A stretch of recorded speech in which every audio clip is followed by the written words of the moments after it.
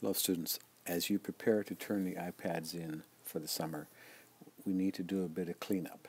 This tutorial will show you how to use Open in another app to move pages in Keynotes to Google Drive. I will also cover how to upload school-related photos and school-related videos to Google Drive.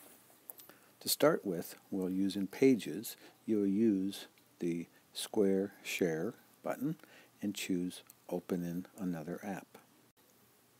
Once you have chosen Open another app, you can choose a format. For this example, I would suggest you do a PDF, although in the future, if you ever needed to edit the document, you could do a Pages or even a Word file. Same would be true for a Keynote. You would just choose PowerPoint or Keynote. So once you've chosen PDF, you will then take a second, and then it's going to ask you to choose the app. Depending upon how many apps you have, you will need to scroll until you see Google Drive.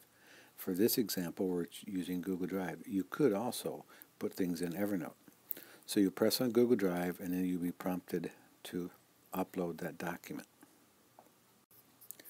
You did Keynote the same way as you did Pages. You will simply click on the Share Square, the Open Another App. You'll choose PDF here. Again, you could choose Keynote or PowerPoint if you needed to edit it. When prompted, you'll choose Google Drive, and you press Upload. So once you've uploaded your Pages and Keynote files into Google Drive, you should take some time to actually organize it. So in the Google Drive app, you can press on the plus and choose a new folder. I'd call the folder iPad Cleanup. Once you've had the folder, you will be able to go into all the files you've uploaded and look for the little information circle, and then you can move to that particular folder. Once you have uploaded your files into Google Drive, into a folder, it might be a good idea to rename them. What you'll do is you'll press on the small circle with the I for information.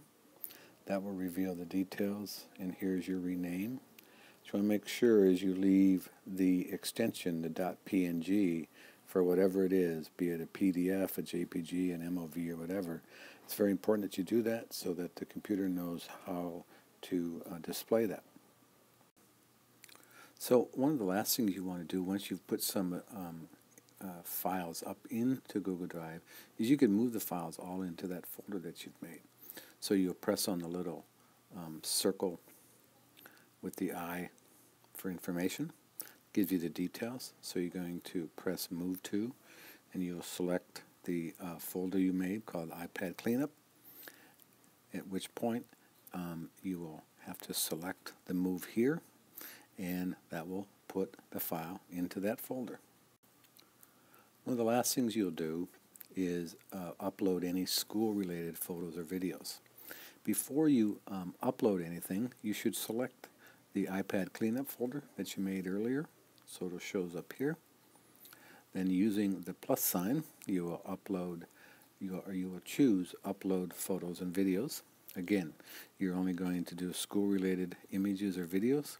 If needed, you will have to grant access to photos if it's a request, and do not select anything more than 3 or 4 photos or 2 or 3 videos at one time, as it would take too long to upload. But you can continue to upload photos, 3 or 4 at a time, or 2 or 3 videos at a time. But again, these are only school related.